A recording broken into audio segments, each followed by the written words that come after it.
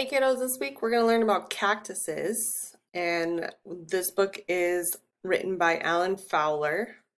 So let's see what's inside. Most plants need good soil and plenty of water to grow.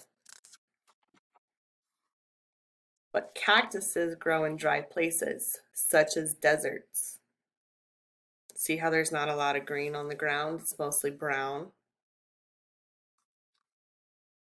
Sand and rocks cover most deserts. Very little rain falls there.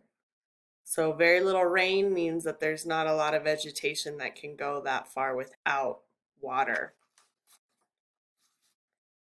Cactuses grow in the deserts of southwestern United States. They are also found in Mexico, Central America, and South America. That looks really pretty, huh? Cactuses have long roots. You guys see that down there? That grow near the surface or top of the ground. Cactuses use their roots to drink rainwater.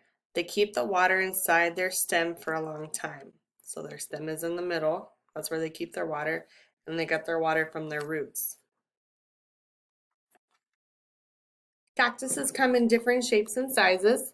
Some stand straight up like trees. Branches grow out of their stems. So the stems are the long ones in the middle, and then their arms are the branches right there. Other cactuses have flat stems shaped like ping pong paddles. This plant is called a barrel cactus because of its shape, because it's round like a barrel. Almost all cactuses have sharp spines. The spines keep animals from eating them. Because think about it, if you went up and you try to take a bite out of that, that would go into your mouth and that would hurt really bad. Flowers grow on some cactus plants. Ooh, those are really pretty. These flowers can be very colorful, so different colors, right? Some cactus plants grow edible fruit.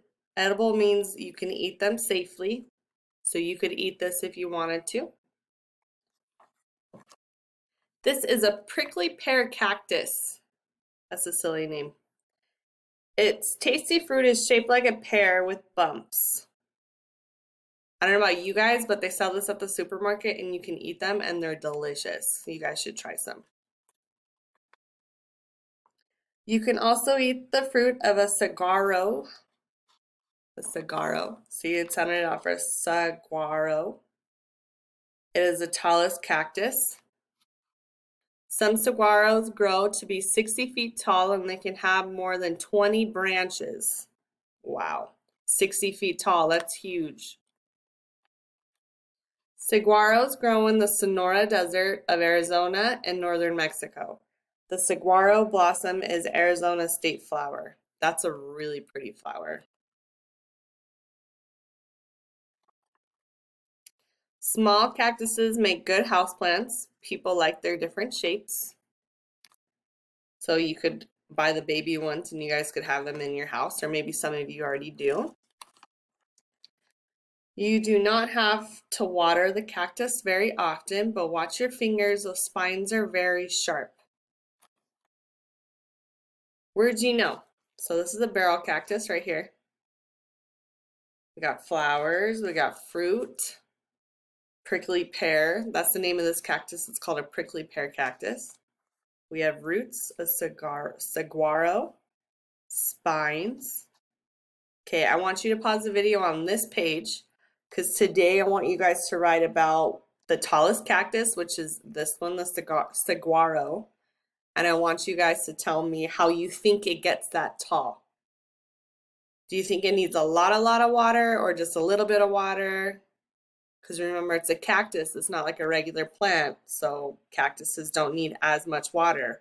Remember in the beginning when it said that cactuses use their roots to drink rainwater, but it doesn't rain a lot in the desert. So they don't have a lot of water.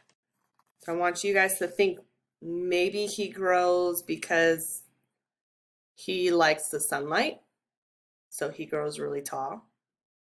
And you guys can talk about how many arms he has. He has a whole bunch of different branches. Remember, it said he can grow up to 20 branches on his arms and 60 feet tall.